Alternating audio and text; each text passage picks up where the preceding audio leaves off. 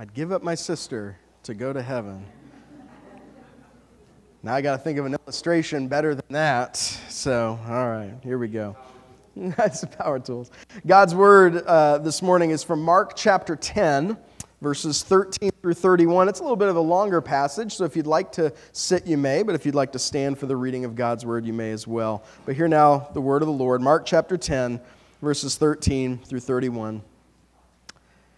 And they were bringing children to him, that he might touch them. And the disciples rebuked them. But when Jesus saw it, he was indignant and said to them, "Let the children come to me.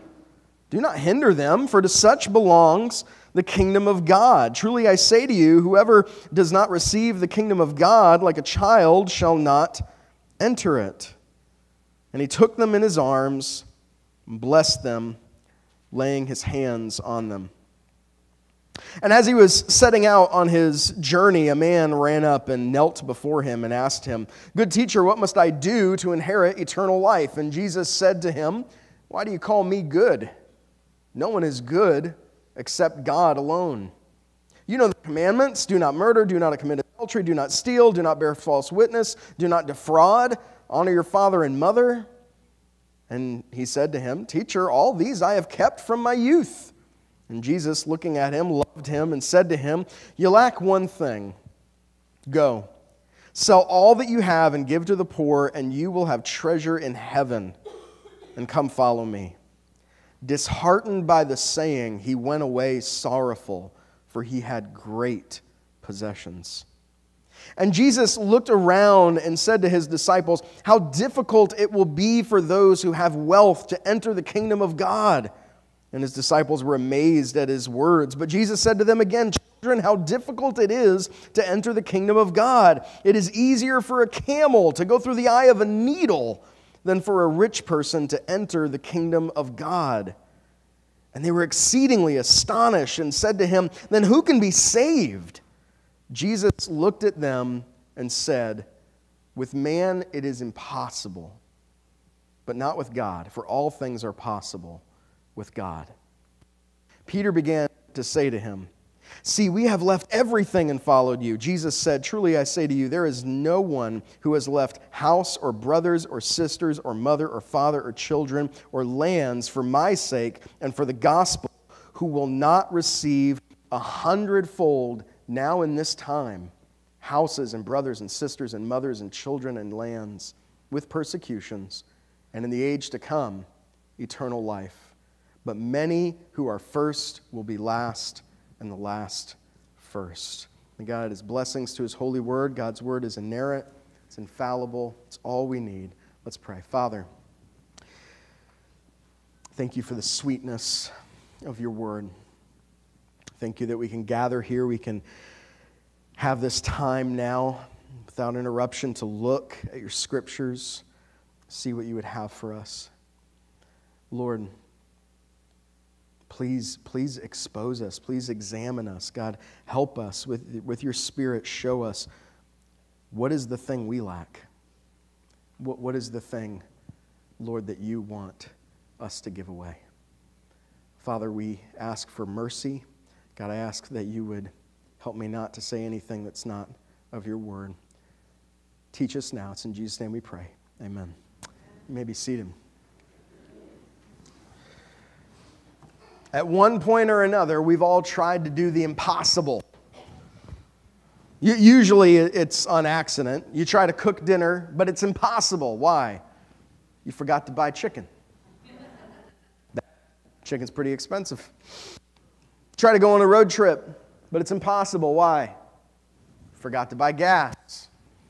Right? Try to make coffee, it's impossible. Why? You forgot to buy beans. Or the cardinal sin of the South, you try to go hunting, but it's impossible. Why? You forgot bug spray. Ain't going to happen. Ain't going to happen. You're going to get me out in the woods without bug spray. This morning in two back-to-back passages, we're told of what it takes to enter the kingdom of God. And Jesus makes it very clear that a man left to himself can't enter the kingdom of God on his own. It's, in Jesus' own words, it's impossible. To enter the kingdom of God, Jesus says we need to be like who? children.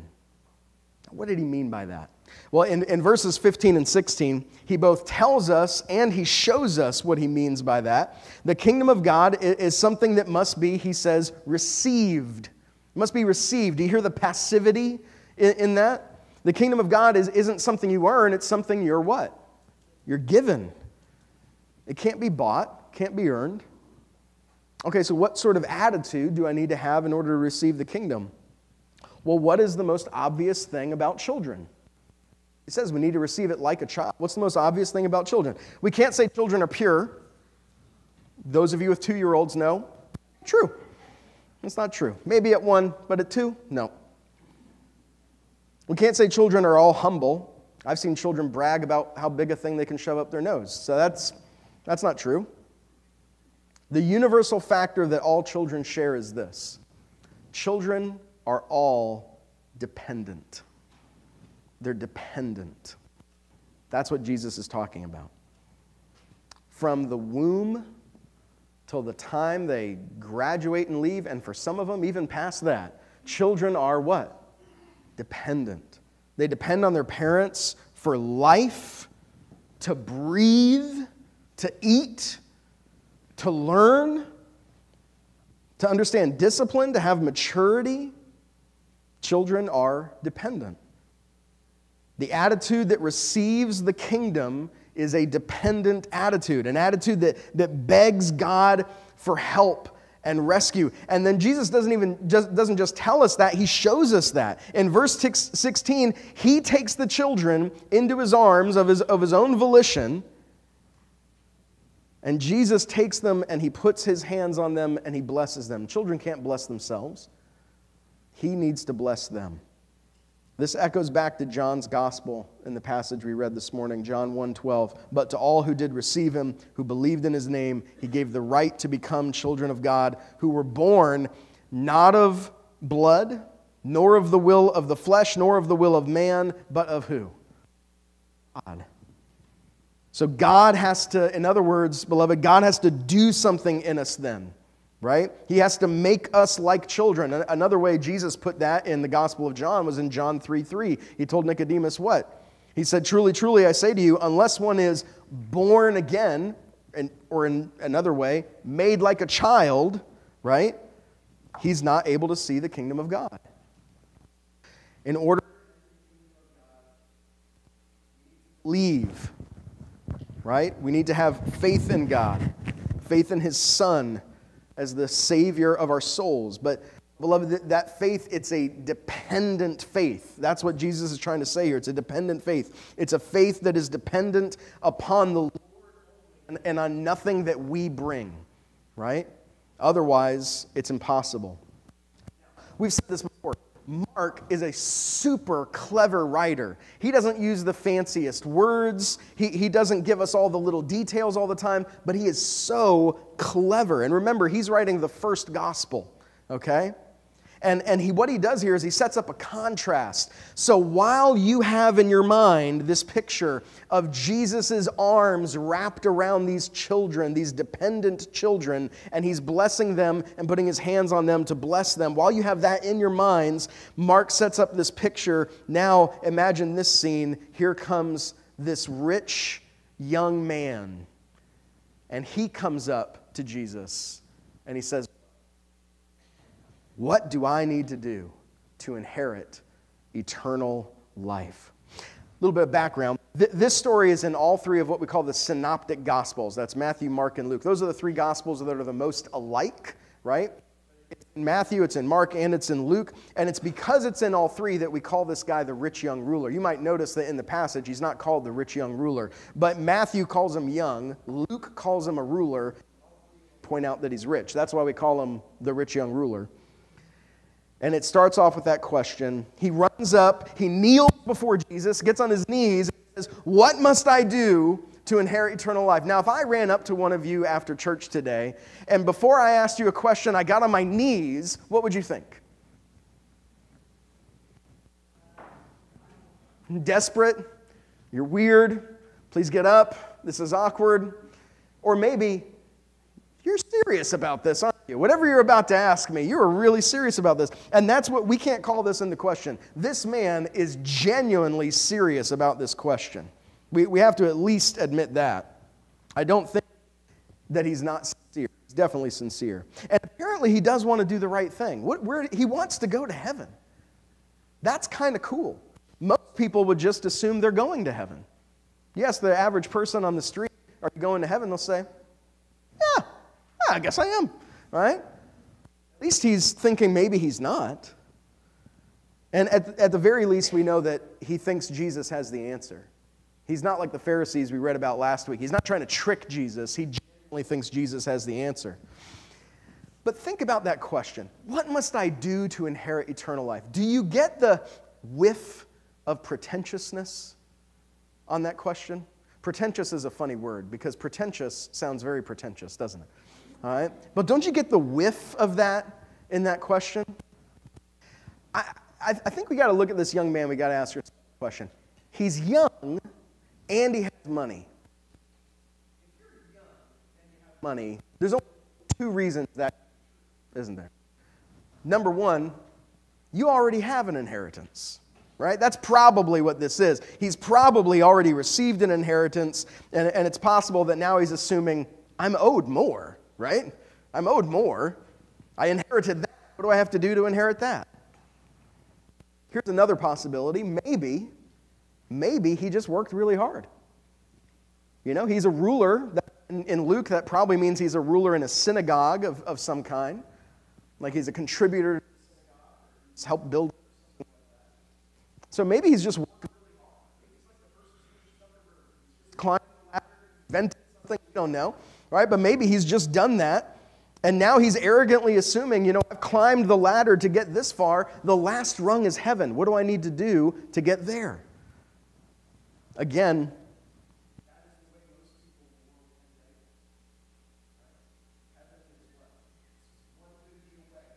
eternal life is what? Prayer away. It's one check away. Your good deeds tip the scales in your favor. You're good to go. That's not what the Bible says. But Jesus is full of mercy with this young man, isn't he? And he plays along, and he answers. Verse 18, Jesus says, "Why do you call me good?" I love that answer. That is totally ignoring his question and focusing on his address. Because he ran up and said, "Good teacher," and he's like, whoa, why do you call me good? I love that answer. When Jesus asked this, he is pulling the rug right out from underneath this young man. He might be pulling the rug right out from underneath. I don't know.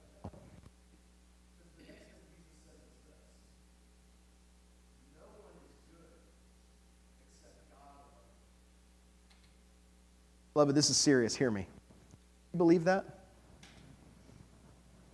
Do you believe what Jesus just said? This isn't Paul.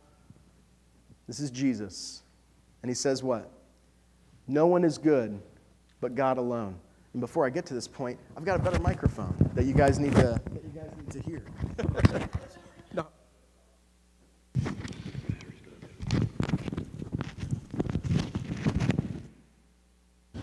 Do you know what microphones are? Microphones are man-made machines that can and will fail. All right? If I was really bright, I'd bring this into a sermon illustration with what we're about to say. But anyway, here we go. No, Jesus says what? No one is good except God alone. Beloved, most people in the world don't believe that. Most people in the world would believe what? Most people are inherently what? Good. There's possibly some of you here that actually do believe that. This isn't the only place in the Bible that says that. David in Psalm 51 verse 5, he says what? Surely I was sinful, not from birth, from conception. From conception.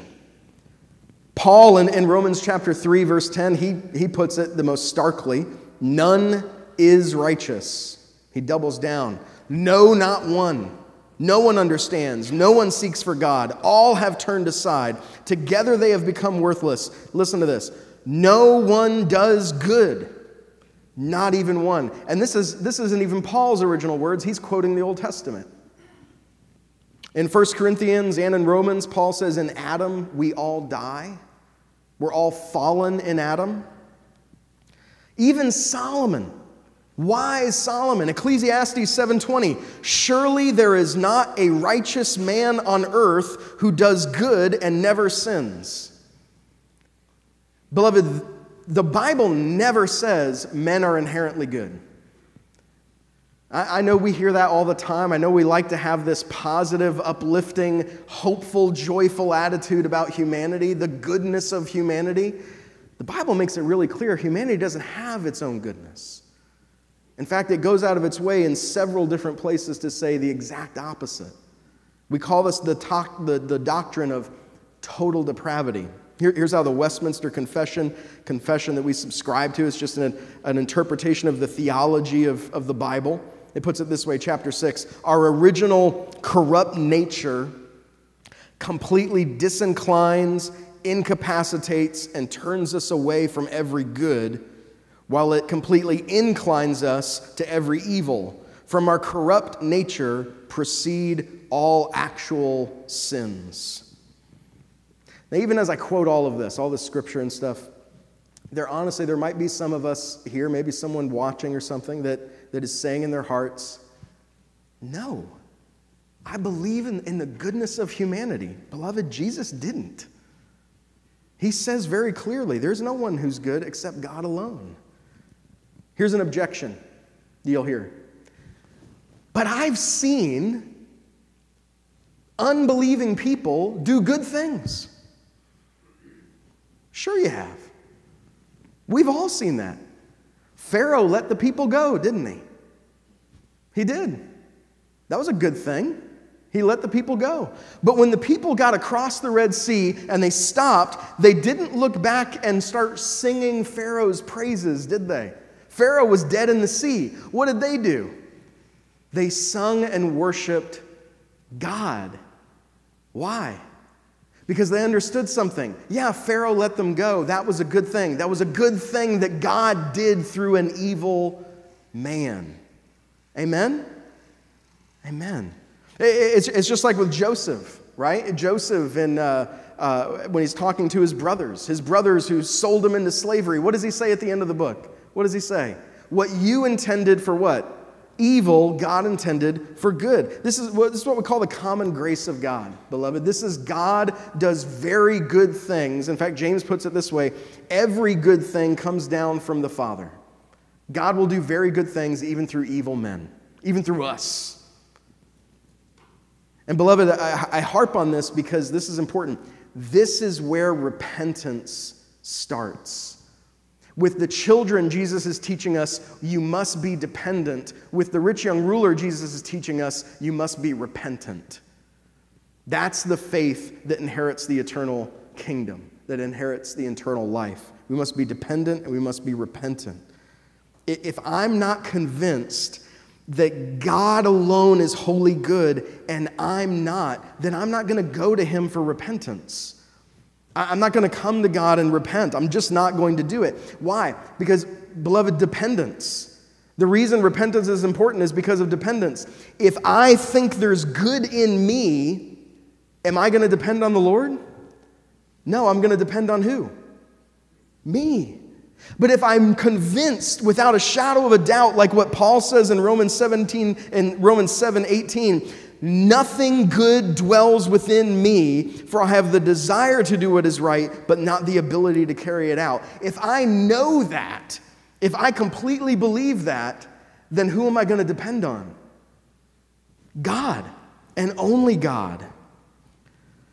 So you see what Jesus is doing here. He's pulling the rug out from underneath this young man's feet. He's landing flat on his back, and Jesus is forcing his eyes heavenward so he can look at God and stare into the glory of God and realize, boy, God is good and you're not. You came up here walking up to me thinking you're good and you're not.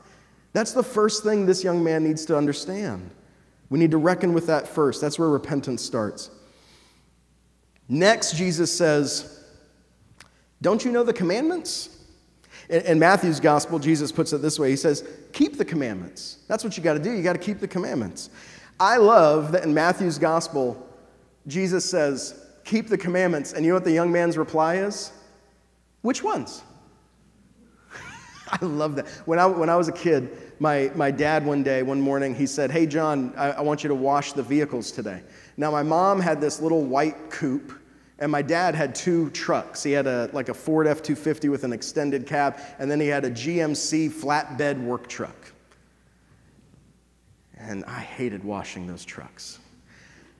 So I washed the car, and I put a little soap on the front of one of the trucks. And my dad came home, and he said, why are my trucks not washed? And I said, well, you didn't specify which ones, Dad. And that was a mistake. We'll just put it that way. We'll just put it that way. James chapter 2, verse 10. If we are guilty of breaking one part of the law, then we have broken what? All of the law. You know, God's law is not a grading system. It's pass-fail. And guess what we've all done? Failed. We failed. You either keep it or you break it, and we have broken it. So Jesus kind of plays along with this young man, and he plays a little further, and he lists some of the commandments. He knows this young man has not kept all the commandments, but he lists them. He basically lists the right side of the law. He says, don't murder, don't steal, don't commit adultery, don't lie, honor your mom and dad. But then he says an interesting one. He says, don't defraud. Did you guys catch that? That's not one of the commandments. Well, it is. It's Deuteronomy 24, verse 14, which is a commandment not to oppress or defraud the poor. And I think Jesus threw that one in there to kind of get at the heart of this young man. I think he's trying to pinpoint the idol in this young man's heart, but the man doesn't pick up on it because his reply is hilarious. All these I have kept since my youth. So Jesus just said, you know, only God is good. And this young man basically replies, me too. Me too. In response to this, Jesus gives a really difficult task to this young man. Please notice this. These are hard words that Jesus is about to say, but the text says that he looks at the man and what? Loves him. Jesus is saying this in love. Remember that. Remember that. So how does Jesus show love for this rich, young, arrogant, but sincere man who just wants to have eternal life? Jesus says, you lack one thing. You lack one thing.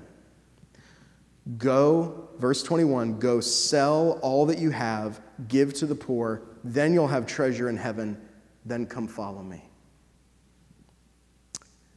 Beloved, so many churches today would look at what Jesus just said and say, you blew it. You just blew it. Are you kidding me? Jesus, that's too much. You can't demand that of him. This guy, he just wants in. Would you let him in? Jesus, he's rich. You realize he could tithe like one time and we'd have a new building? What are you doing? Don't tell him to sell all that blessing and giving away. Like, tell him to give it.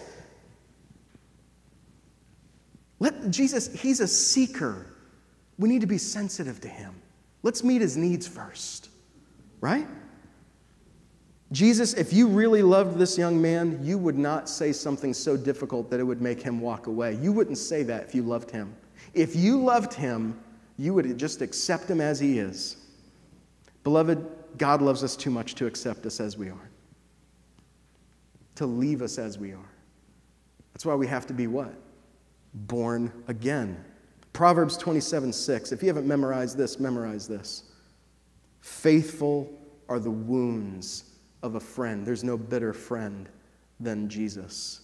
But many are the kisses of an enemy. A church that tells you exactly what you want to hear to make you feel comfortable is your enemy. Many are the kisses of an enemy.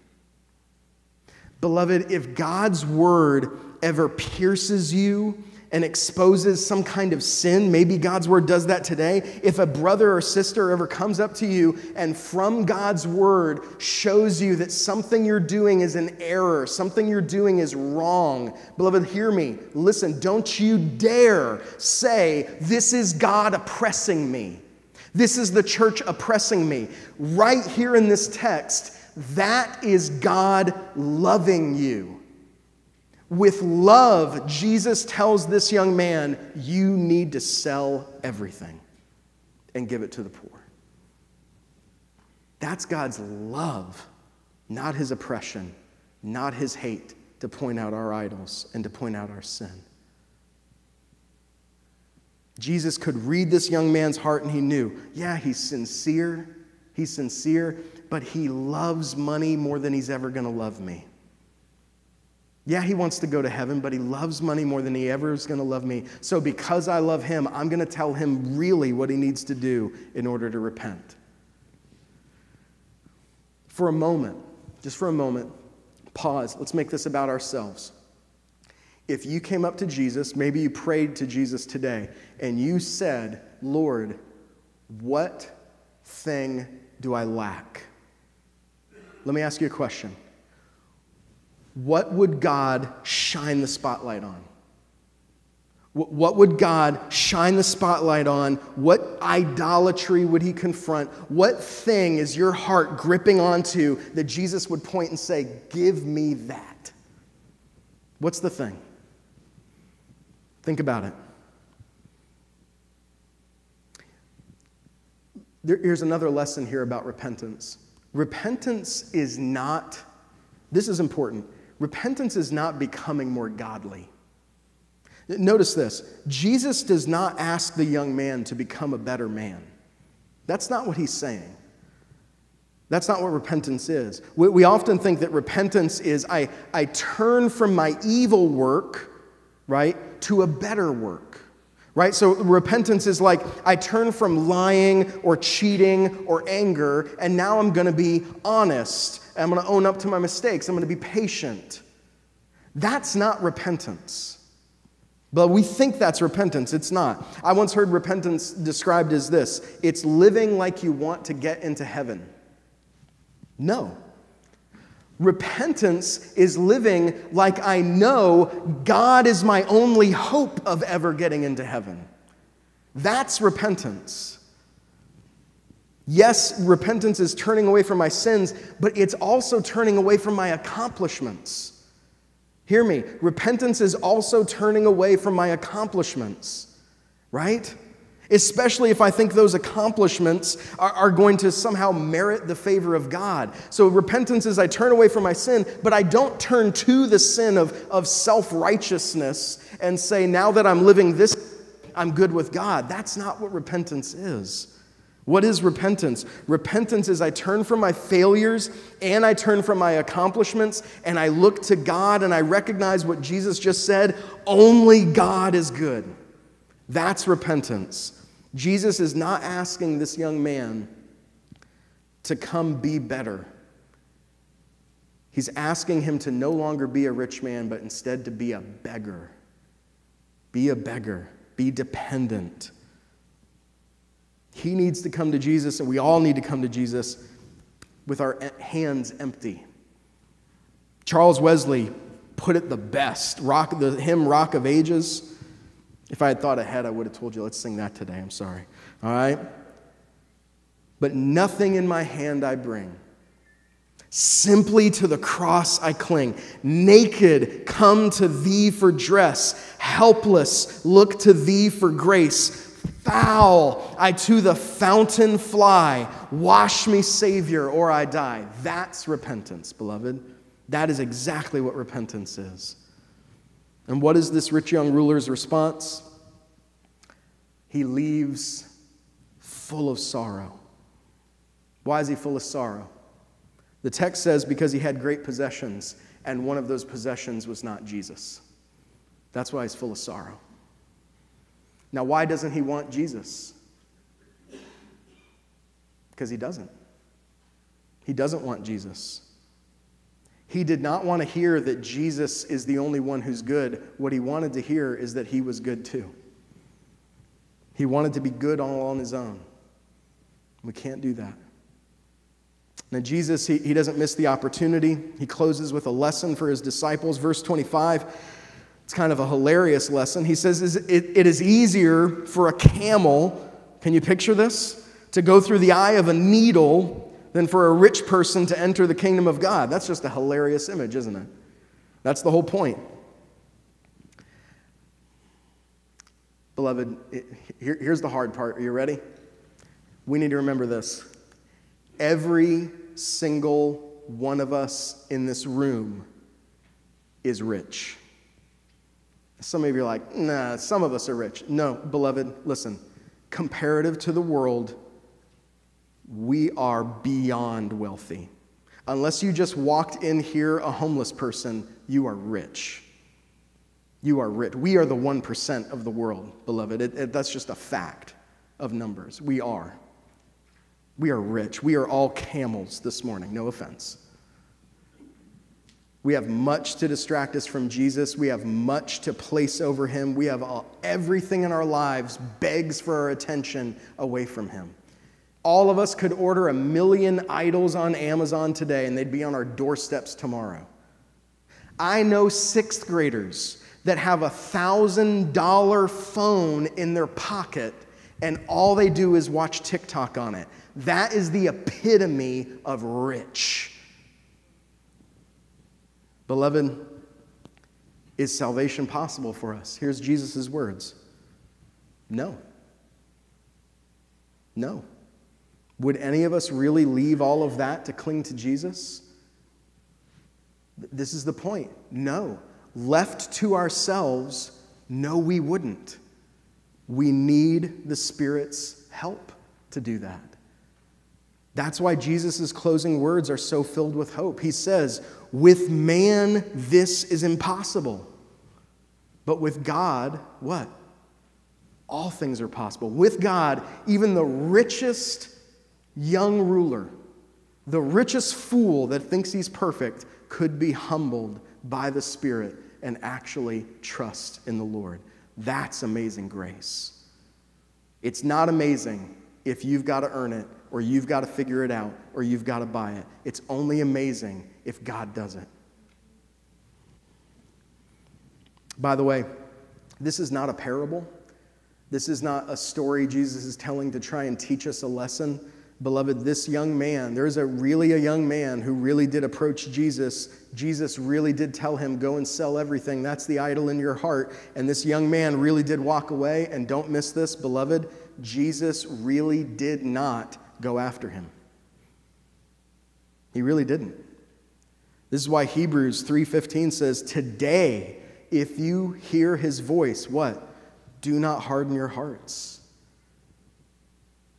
Beloved, hear me. If today God is showing you something, confronting something in your life, exposing some idol and saying, get rid of that, sell that, give that to me, listen to me, repent. Don't hold on to that. Let it go. Let it go so you can say like the hymn, simply to the cross I cling. And by the way, if you do that, you will not regret it. Here, Peter in verse 28, he says, we've left everything and followed you. Jesus says, anyone who follows me will gain back 100-fold whatever it costs them to be my disciple.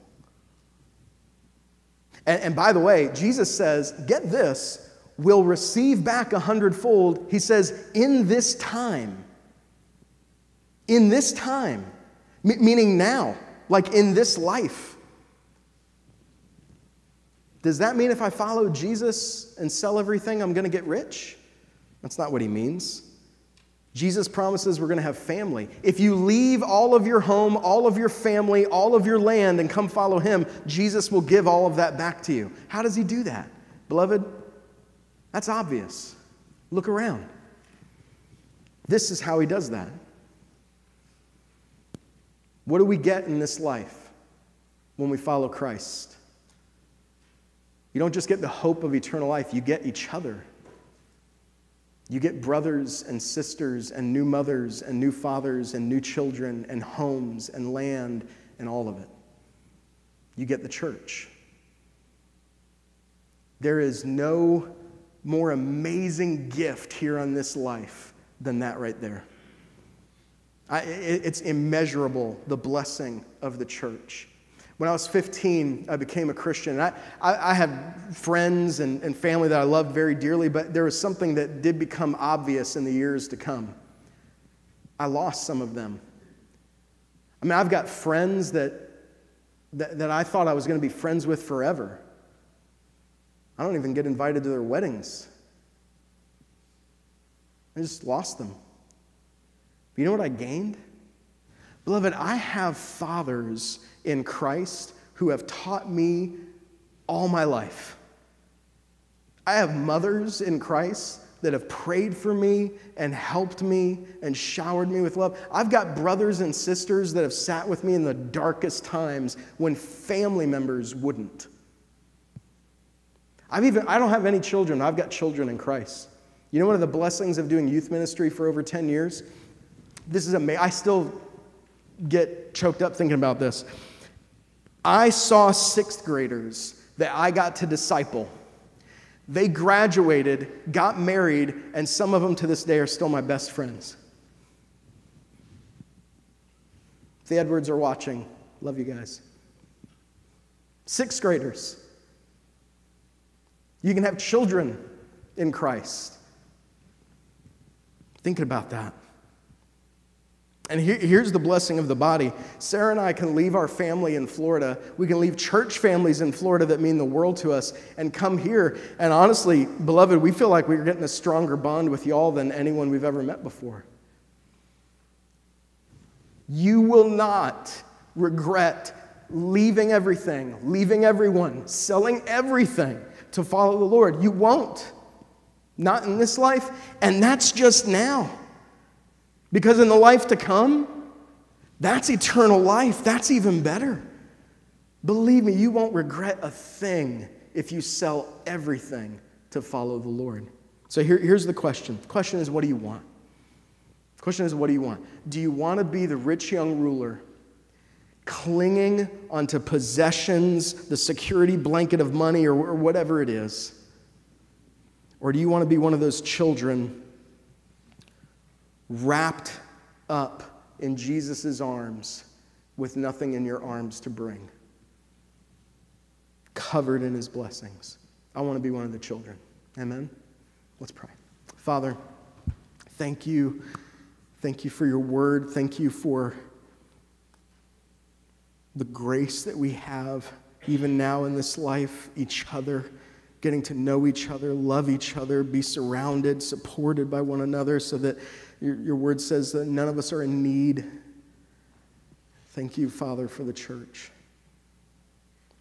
And God, thank you for the hope and the promise of eternal life. Lord, help us. Make us dependent. Whatever it takes, God. Whatever it takes. Show us the thing we lack. Show us the idol. Show us whatever it is that needs to be thrown away, handed over. Oh, God, make us dependent and make us repentant.